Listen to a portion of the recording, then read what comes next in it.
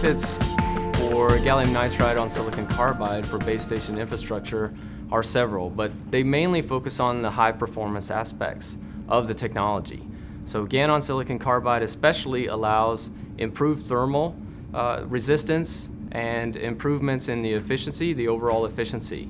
The GaN device by itself has an inherently wideband nature, so a lot of the next generation focus on carrier aggregation and the wideband signals is really playing to the key strengths of gallium nitride. So also gallium nitride has a very large power density compared to existing technologies such as LDMOS. So that allows us also to reduce the size of the device, which allows then the end customer to reduce not only the volume size of their base station solution, but then also to reduce their thermal management. Again, taking key advantages of the improved thermals on silicon carbide. Wideband performance for gallium nitride Doherty solutions is a key focus currently at Qorvo. For example, we are heavily focusing our R&D activity now for 1.8 to 2.2, so effectively band 1 and band 3 carrier aggregation. So GaN technologies, as the signal bandwidth increases, you can really play to the wideband strengths of the technology, whereas prior technologies, it will be very, very difficult to create such a wideband solution.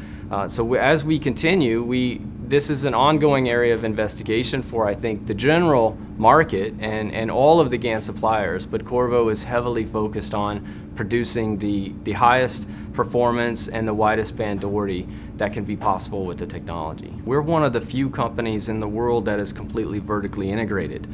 We have a large market share already in the base station market. We are a key supplier and prime supplier for most of the base station market already.